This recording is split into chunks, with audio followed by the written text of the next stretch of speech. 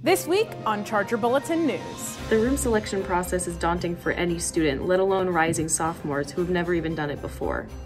But luckily, we start to disseminate this information later today on Charger Bulletin News and get these rising sophomores prepared for housing selection. President Kaplan releases a statement on the Atlanta shooting.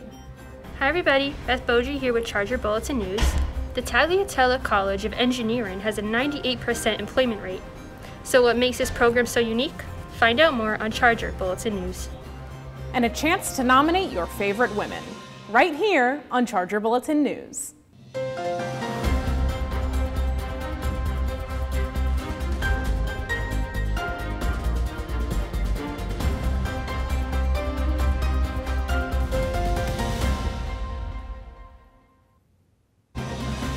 Hello and welcome to Charger Bulletin News. I'm Kayla Muchler. And I'm Alex Severo. It's been a busy week, so let's get to this week's stories.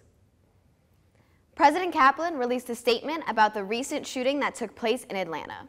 He states, "The senseless murders in Atlanta and the increased dehumanizing violent acts aimed at members of the Asian American and Pacific Islanders communities are deplorable and incomprehensible and must stop. As a community, we condemn these actions and all acts of hate, racism, and discrimination and bigotry in the strongest possible terms. We stand with and support our fellow Chargers of Asian and Pacific Islander descent and pledge to do more." He urges the campus community to join the courageous discussions hosted by the Myatt Center for Diversity and Inclusion and the Dean of Students Office. This discussion focuses on the rise in anti-Asian violence. The meeting will take place on Thursday at noon via Zoom. Check your student email for the link. The University of New Haven will host a virtual ceremony for the 17th annual Holocaust Remembrance event. The Holocaust Remembrance Ceremony is a memorial to the 6 million Jewish victims of the Holocaust and the millions of other victims of Nazism in Europe. This event acts as an opportunity to reflect on the ethical choices we face today. This year's keynote speaker is Dr. Leon Comidis of West Hartford, Connecticut, one of many of the Holocaust survivors. The event will be broadcast on April 8th at 3 p.m. via Zoom. Check your student email for the link and passcode. The Tagliatella College of Engineering has been creating new programs and opening career opportunities for students. Beth Beaudry has the story. In a ranking from U.S. News and World Report, the university's engineering program is currently considered to be within the top third engineering programs in the country.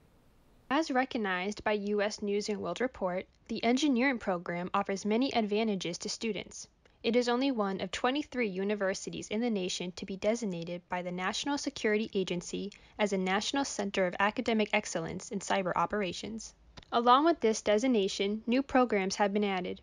As of this semester, students can enroll in a PhD program in engineering and applied science. There is also a new biochemistry degree and game development concentration. The engineering school is not only expanding, but is seeing high success rates. Currently, there is a 98% job placement rate in the program. Much of this success comes from the faculty, campus resources, and internship requirements. Dr. Stephanie Gillespie says that the internship requirement has not only proven to help students get more hands-on experience, but helps them to network and sometimes line up a job for after graduation. In engineering, without an internship, it's very hard to get your first job. So by making sure that we set up the structure and we provide the resources to find those internships, we're better able to help our students when they graduate find their first job as well. The university's engineering program continues to grow and helps students enter their field post-graduation. For Charger Bulletin News, I'm Beth Beaudry. The university remains in yellow status while cases continue to decline. The number of positive cases has dropped by 6 since last week. The quarantine number has also decreased by 29 students. This number may fluctuate due to contact tracing. 32 students currently remain in isolation, including those who elect to stay in university-sponsored isolation housing.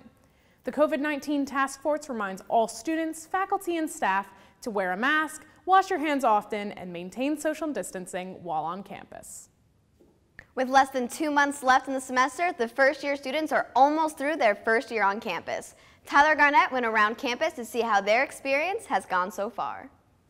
One of the biggest moments and hardest moments in the life of a teenager is the transition from high school to college. That's only gotten harder this year with the COVID-19 pandemic going on. I went around campus asking first-year students how their experience has gone so far and how they've made the most of it. On a scale of 1 to 5, with 1 being the worst, how would you rank your college experience so far? Probably like a 4. 4. I'd say like a 4. Probably at a 4 so far. Maybe about a 3. I would rate it a 4. Probably a 3. I'd probably rank it a 3. How come? Because even though like there's COVID and stuff, I've still like gotten like close with people, and joining a sorority definitely made my experience a lot better. Part of the reason was joining a fraternity. Really made me meet new people, have a great time, new experiences. Really got me out of my shell of just being in my room due to COVID and all that. So because COVID restrictions make life really hard, and being a commuter, they make it even harder. And you're kind of the forgotten child, like the middle child of the school. Living in Bixler, I mean, it's communal living, but like with COVID, like you don't really have a chance to interact with other people on campus. But living in Bixler, I've been given an opportunity to interact with a lot of people, so it helped me kind of grow and meet people on campus the past 2 semesters. Just living on a college dorm, like the college experience of living in a dorm is just awesome. So it's something I've never done before. It's been good going to classes and meeting new people, but I haven't been able to get out as much just because of COVID. A lot of events have been canceled, and but I'm hoping next year that things will pick up a little bit. After interviewing all the first-year students here on campus, it seems like everyone is making the most of their situation. With the COVID-19 pandemic, there's only so much you can do, but it seems like they're still having a pretty good time. That's all from me. I'm Tyler Garnett. It's time for entertainment. Emily McDonough is back with the latest news in pop culture. What's new this week, Emily? Thanks, Alex. On Tuesday, Disney announced new dates for 8 movies and how they will be released. Both Cruella and Black Widow will release in theaters and on Disney Plus through Premier Access. Cruella will release on May 28th and Black Widow on July 9th. Pixar's Luca will premiere on Disney Plus on June 18th. Movies fully going to theaters are Free Guy on August 13th, Shang-Chi on September 3rd, The Kingsman December 22nd, Deep Water January 14th, 2022, and Death on the Nile February 11th, 2022.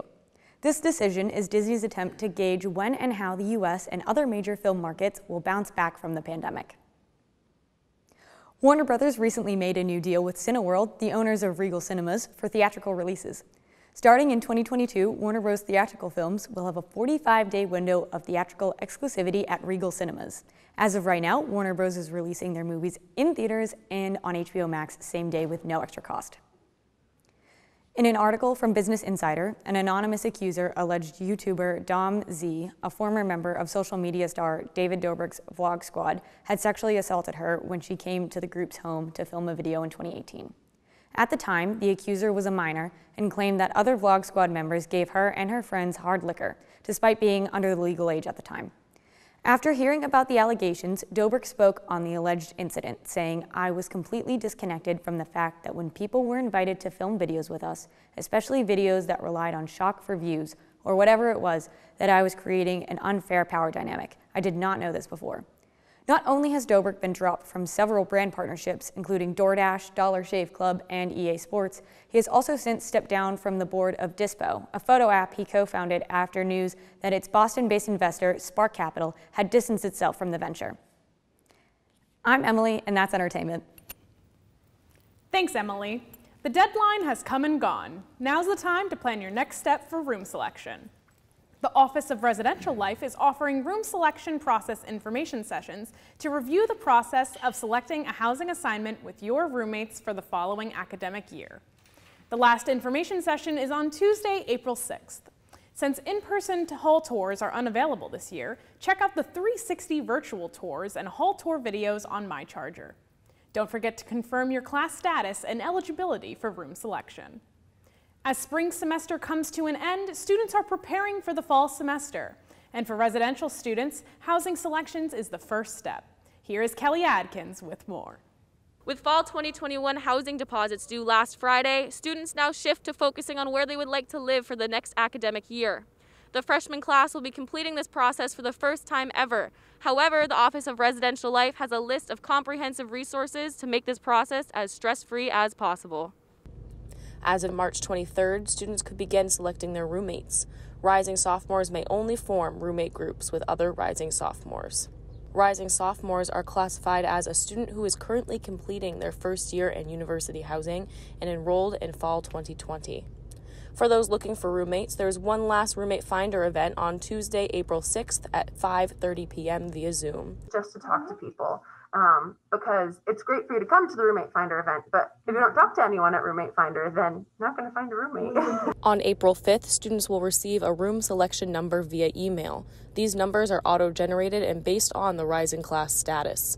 When it comes to selecting specific residential spaces, sophomore-only housing options include Westside Hall, which holds 4 students, Winchester and Sheffield Hall, which holds 3 to 6, Dunham Hall, which holds 4 to 5, and the Forest Hills Apartments, which holds 3 to 5. Mallon said the biggest mistake students can make is putting down their deposit without selecting their housing on the designated day. The best way to avoid this is to mark your calendars for your selection day and time. Suite apartment selection for complete roommate groups will be on April 12th and 13th, bedroom selection for immediate roommate groups on April 14th, and individual bed selection for those without roommate groups on April 15th. Students are also encouraged to email roomselection@newhaven.edu if they're looking for a fast response. We have a limited capacity, but students can still come by and we can answer their questions in person or over the phone. Kelly Adkins, Charger Bulletin News. Fall registration is right around the corner. If you haven't already, don't forget to meet with your academic advisor to receive your registration pin. Also, make sure to confirm your class level to determine your registration date. Seniors, special populations, and juniors register the week of April 5th. Students are part of a special population if their registration pin begins with a 1. Sophomores and first years will register on April 13th and 15th. Registration for graduate students will take place on Monday, March 29th. Don't forget to review your degree audit and check your account for holds throughout My Charger. Let's check in on sports with Joe. What's new in Charger sports? Thanks, Alex. Sunday was a busy day up on North with baseball, tennis, and softball all playing at the same time. Softball hosted the Hawks of St. Anselm's, looking to move to 4-0 on the season. The Hawks and ace Morgan Perry spoiled that opportunity when Perry no-hit the Chargers in Game 1, leading to a Hawks 2-0 win over the Chargers. Game 2 was a completely different story when the Chargers jumped out to a 2-0 lead in the first and would add another in the second. That would prove to be all starting pitcher Ava Fitzmaurice needed, as she would pitch a complete game shutout, winning the game 3-0. The Chargers defense helped Fitzmaurice out, turning 5 double plays in the game. The Chargers return to action tomorrow when they host Malloy, with first pitch at 2 p.m. After their match against Bentley was postponed, the Chargers picked up a match against Big East opponent Providence Friars. After being down 3-1 after the first 4 matches, the Chargers would go on to win the next 3 to take the match against the Division I opponent. The Chargers take to the court tomorrow to face off against Stonehill at 3 p.m. Baseball stepped foot onto Frank Vieira Field for the first time in 689 days to host Pace University. The games were all Pace, sweeping the Chargers in the doubleheader, winning 9-3 and then 7-3. The Chargers return to action looking for their first win of the season when they host Lemoyne on Saturday, with first pitch coming at 12 p.m. Lacrosse hosted the 4th-ranked Dolphins of Lemoyne on Saturday. Chargers held their own in the first half, but the Dolphins pulled away in the second half, winning the game 13-6. Cypress Levitt and Emily Holland each netted a pair in the game for the Chargers. The Chargers return to action tomorrow night when they host Bentley. This is the first time these two teams have faced off against each other since 2019, when Bentley spoiled the Chargers senior night, winning 14-13. Game start will be at 3 p.m. at Kathy Zolad Stadium. That's all for sports this week. Back to you, Kayla and Alex. Is there a woman in your life who you think deserves more appreciation? The Women's History Month, show them your gratitude by nominating them for Spring 2021 Phenomenal Women. Nominate any woman that you feel has gone above and beyond in some way throughout their life and their time here on campus. This person can be a student, faculty, or staff member of the university. Feel free to nominate as many women you feel deserve this award. The form is available on Charger Connection and will close on March 25th at 11:59 p.m. Nominees will be announced at USGA's Breaking the Glass Ceiling event on March 31st. There's been talk on campus about a gazebo going up near the German Club. We're curious to know its use. Here's Kelly Nelson with more. Just as spring is rolling around, the university is making changes to its campus.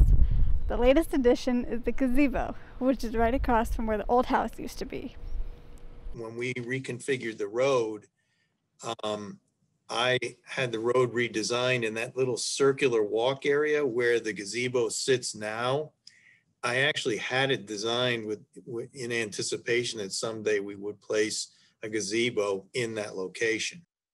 Plain and simple, it's student space. It's space, outside space for students to enjoy. Nothing would make me more pleased than to see students taking advantage of that space out there. With this new addition on campus, there'll be more space for Chargers to hang out. For Charger Bulletin News, this has been Kelly Nelson. Do you have a summer internship but can't afford housing? Then apply to the Bergami Summer Internship Program. The Career Development Center announced that the program is currently accepting applications through March 30th. The Bergami Family Summer Internship Program provides funding to offset the cost of living and other related expenses for an unpaid summer internship in any field. 8 stipends of $3,750 are available. To apply for the program, you must complete an unpaid internship over the summer months. You must be currently enrolled undergraduate student and returning for the fall semester. And you must submit a full application by 4 p.m. on March 30th. This program is supported by the Dean of Students Office and funded by the Bergami family. Check out your student email for the link to apply. The University of New Haven and the Charger Pride Committee worked together to create a one-night-only Broadway special for our campus community. With performances, Broadway stars, and Q&As, the special was one to remember. Kaylee Feschler has more on the planning process and the importance of this event. The Charger Pride Committee has spent countless hours into planning one special night for our campus community. And that is the one-night-only Broadway special, which first aired on Friday, March 19th, 2021. The special included appearances from well-known Broadway stars and performances. God on high. These keep coming. One out, one in, they keep coming. If I have to beg and plead for your sympathy, I don't mind, 'cause you mean that much to me. And it was even hosted by the university's own Steve Marchiolo, who took the lead on planning the event. Obviously with the pandemic and everyone being remote and virtual, and we really want to create that sense of community. And I know that can be a challenge with everyone being virtual and remote. So the graphics, songs, performances, and more. It all added to the overall production of the show, which took countless of hours in planning. Just the process was just kind of working with a production company that we work with in the Office of Graduate Student Services to try to identify some potential talent that could kind of fit within our budget that we can kind of put together for that evening. So we did have some choices that the committee was able to review. With Broadway being lights out for over a year now, there was a special reason why it is important to bring an event like this to our campus. I know the Broadway actors that I spoke with are so excited to kind of get back. I think everyone's ready for that sense of normalcy, to kind of get back to that normal routine, whatever that might look like. With Broadway being lights out for over a year now, the university has spent countless hours creating opportunities like this for our students. Whether it's Broadway or our own Bucknell Theater, we hope that productions get underway soon. Kaylee Feschler, Charger Bulletin News. March 31st is our next Recharge Day. Hang out with friends or attend the many events scheduled for this day. At 9 a.m., hang out with the university's police department to enjoy coffee and donuts. At 12 p.m., head over to the Quadapalooza in the Bixler-Gerber Quad. There will be lawn games, music, grab-and-go snacks, and DIY craft items available throughout the event. Don't forget to stop by the button table to get your free button for International Transgender Day of Visibility. And at 7:30, join a dance party through the decades. Enjoy live music and dance to music from the 1960s to the present. Join the party virtually at throwbacktimemachine.com/New Haven. These are only some of the events you can attend on Recharge Day. Check out Charger Connection for the full roster and more information. Well, that's all the time we have for today. You can check out the latest edition of the Charger Bulletin newspaper on chargerbulletin.com. Stay up to date by following us on social media at Charger Bulletin. Thanks for tuning in. I'm Kayla Muchler. And I'm Alex Severo. We'll see you next time on the Charger Bulletin News.